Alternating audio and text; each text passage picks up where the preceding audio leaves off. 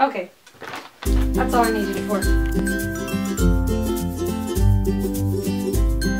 Hey guys, my name is Laura, and welcome to this video. By guys, I mean Mom. Thanks for always supporting me, Mom. #1 supporter, and only 1 subscriber. Let's hop into the video. I wasn't quite sure what to talk about today, so I decided to do a bit of reflecting. Get it? Reflectin.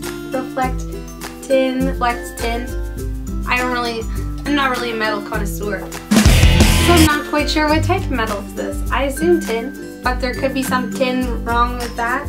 So I thought I would, pull a topic out of here. Friends. Hello. I'm going to be talking about the key to making friends. I think I've got some 5 great tips. You'll have more friends you won't know what to do with. And of course I'm making this video with all my friends.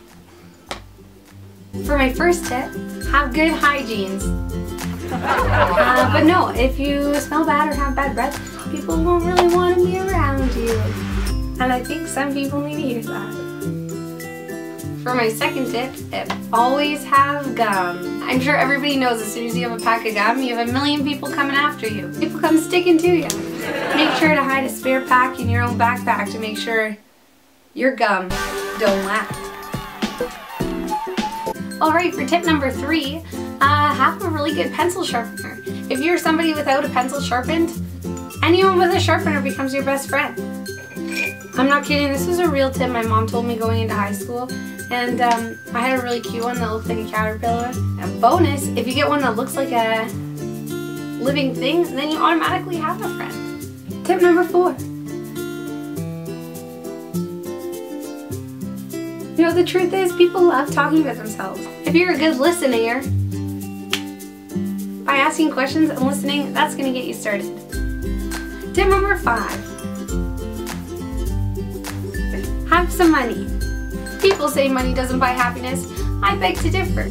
Money can buy you lots of things. I have a whole bucket of stuffed animals here. And they're all my friends. They'll always be in the mood to hang out with you. And they'll be very excited every time.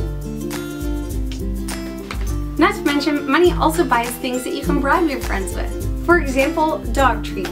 Money also buys dogs too. Today I'm featuring my dog in an interview.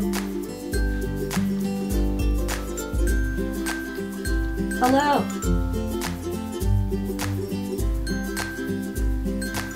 Is this a comfortable position? We haven't quite worked things out yet. This is Tessa. She used to look like this, but now she looks like a newborn baby deer. Alright, ready for your interview?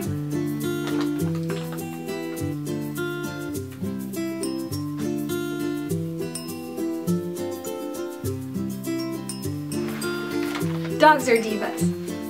Those are all the tips I have for today, Mom. Thanks for watching. I'll see you when you get home from work.